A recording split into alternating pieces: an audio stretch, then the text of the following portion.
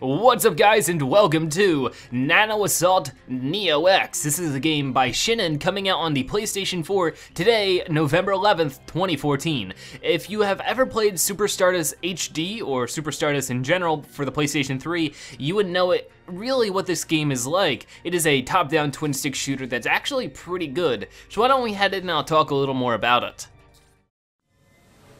Okay, so you'll hear me comparing it to Super Stardust quite often because the comparisons are quite accurate.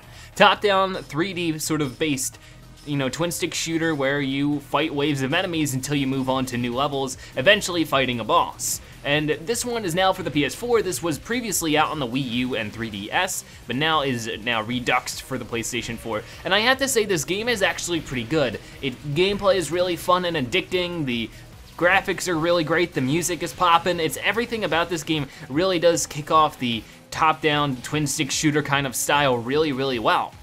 Now some things that are different from Super Stardust is that this isn't actually on a planet, this is on a cell, by the Nano Assault. It's sort of this like your very small cellular stuff.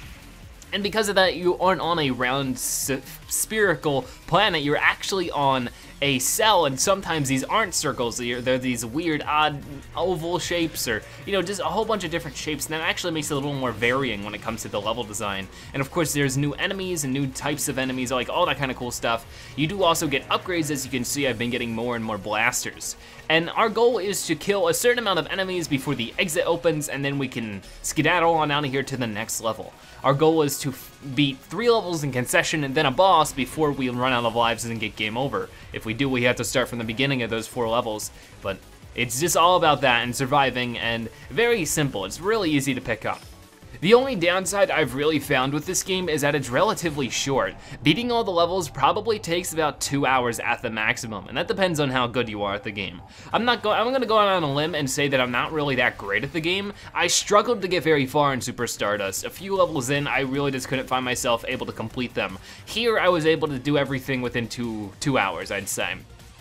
After that, you do unlock a survivor mode, which does really extend the replayability quite a lot, but at the most, I'd say you're probably gonna get 5 hours in this game unless you're a really die-hard shooter fan. With that being said, for $10, it's in the middle. You should be able to decide if that's worth the price of admission.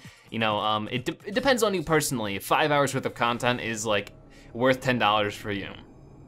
Here we go, this is Epsilon 2, and basically you have to play through the 4 Epsilon levels without getting, or losing our lives, which you can see on the top left. You can see that we have 2 lives and 2 hit points remaining. If we get hit 3 times, we lose our life, so it's not like 1 hit and we're dead, and that's pretty nice. Now you can see that the environment has changed quite a bit, and one thing is the notable, really nice looking game. It is a 60 FPS game that runs super smooth, and everything graphically looks fantastic. There's some minor texturing issues that I personally see, but maybe that's just me. Besides that, everything is really cool. You can also get a little bonus level if you pick up BONUS, spelling out bonus. If you pick all of those up, you can get a bonus level that's actually pretty interesting and pretty fun. All right, let's take out these guys, come on. There we go. And now, besides, like I said, the shortness of the game, the only thing I could really gripe with is that there is literally no options menu in the game. So if I press pause here, you can see it's continue or quit. And it's very similar in the main menu system. So it's like a little annoying on that front if you want to change the audio, if you want to change video settings, or if you even want to change some minor controls that would easily be reconfigurable. You can't do that in this game. So if you don't like the controls, then too bad, And then that's really annoying in my opinion. I feel like in this day and age, we definitely shouldn't have any of that. Besides that, let's approach more of the HUD here. On the top left, you'll see 69%. That is my percentage of the level complete. As you can see, the more enemies I kill, the more that percentage raises. Wow, I'm dying a lot here. I'm really not doing that well. But, so my goal, of course, is to get that to 100, or actually, I think it's 90%, and then the exit will open. You can continue to kill enemies and try to get it to 100%, but of course, you'll have to do it against the clock with 30 seconds remaining, unless you die like I do and get a game over. But that's basically what single player is. You'll play 4 levels and a boss, or 3 levels and a boss, and do the same thing for 4 different areas. So in a total 16 different levels. Like I said, it could be a little more in-depth for $10, but at the same time, I feel like it's overall pretty fair.